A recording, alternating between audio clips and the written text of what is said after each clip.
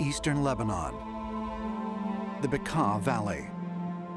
Here, at this archaeological site, stand the ruins of Heliopolis, built in the 4th century BC by Alexander the Great to honor Zeus.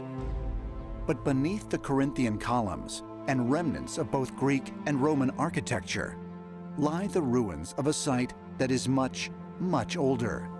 According to archaeologists, it dates back nearly 9,000 years. The ancient city of Baalbek, named after the early Canaanite deity Baal. Baal is the god of life, the god of the sky, the god of the sun. He was the god that was venerated on the site of Baalbek during the Canaanite and the Phoenician times. And so because it was already sacred to the god Baal, then later the Greeks and the Romans then would build temples on this very same spot.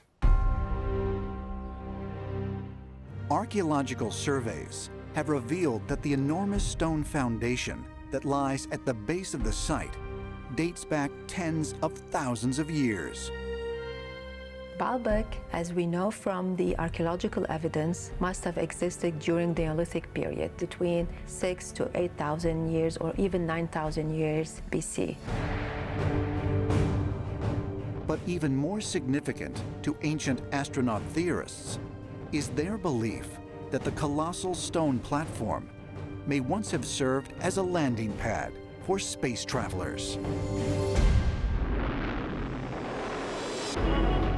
We don't know why Baalbek was chosen as this specific site. It may well be some kind of special power place.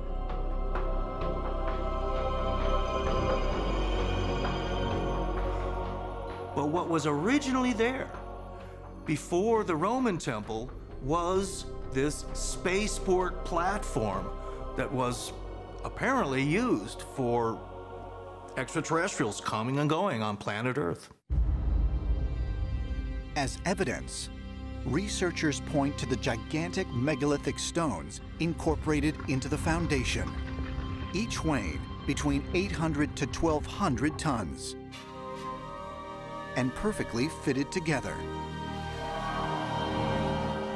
This is the real mystery of Baalbek, how these stones came to be there, why they were placed there, and specifically how they were transported into place, because some of the stones are of such magnitude that modern machinery is incapable of putting them there.